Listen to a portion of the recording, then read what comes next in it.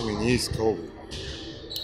Just that name, I mean, sounds to a lot of people all around the world. I mean, I got a lot of people from France who read me after the news broke. So, like basketball player, non-basketball player, people who don't really follow basketball. That means who he was as a player, as a man.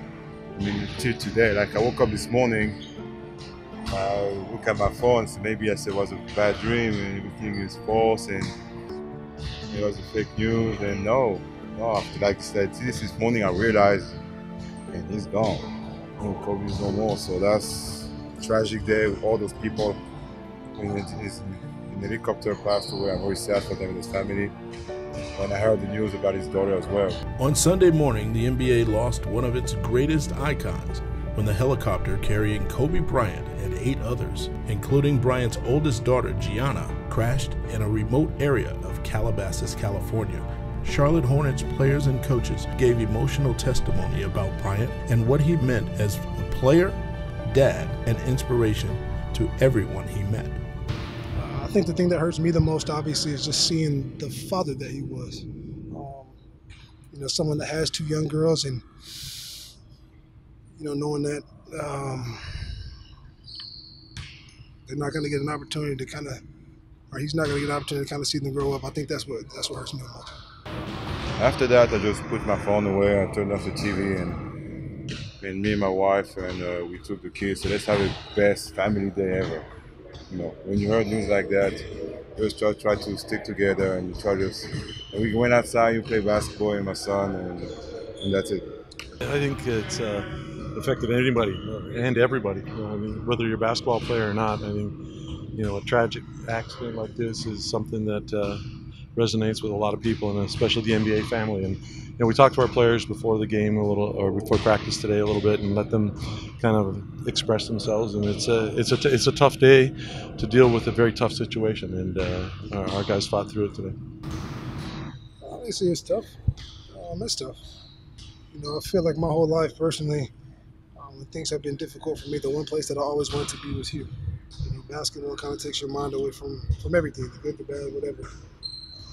When you leave this gym, you're going to have to go back out there, and the reality of it is we lost many people yesterday that were really great, near and dear to a lot of people's hearts. And, it's definitely still difficult to process.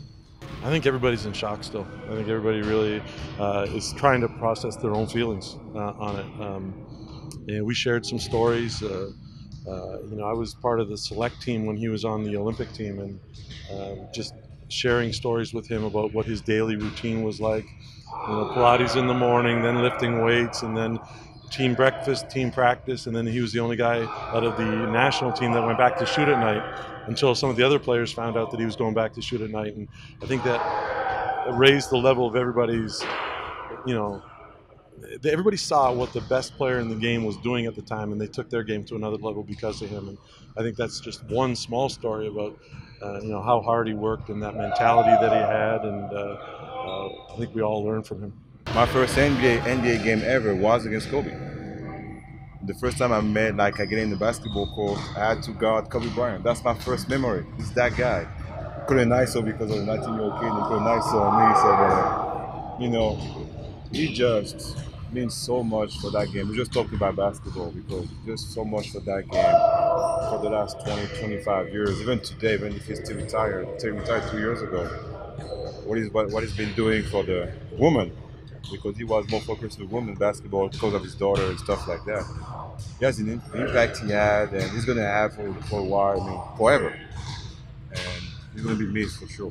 I actually met him twice. The first time was that picture at Nike Skills Academy. And it's crazy. You had so many stars, like you had LeBron, you had Anthony Davis, DeMar DeRozan, all those guys. But once Kobe walked in the gym, it's just like everybody just stopped and was watching him. Everybody froze, like, oh, that's Kobe. And when he was talking, everybody listened. So it was great meeting him. I got a lot of advice from him in that camp. He gave everybody great advice. The second time I met him, I was working out with Kyle Kuzma in a Lakers facility, and he was just walking past, and I was like, yo, Kobe, how you doing? He was like, I'm good, man. He said, how you doing? Getting ready for the draft. I said, yeah, I'm just working hard. And he was like, that's what I like to hear. And he walked away. So it was just great for me to be able to meet him. It's a tough loss for the NBA in the world. I remember the first time I ever had a one-on-one interaction with him. I was in Atlanta. We had played the Lakers the night before, and we come in, and there was a guy that walked in. I'd never seen him before. He kind of looked around the weight room, and he asked, he said, hey, Kobe wants to come in and lift. And it was early. It was really, really early. He comes in and says what's up to everybody, starts his routine, and it's maybe 2 hours later, and he was still going. That was the first one, and then over the years, he and I have competed against each other, and I just remember going back and forth with him, having an opportunity to guard him and to watch him. He was a hero to all of us, especially my generation. People talk about how great Michael Jordan was. I feel like Kobe is the closest thing to Michael Jordan they will ever see. So again, man, to me, it's not about the basketball player that he was. Everybody knows he's one of the best to ever do it, but it hurts me the most because of the father that he was.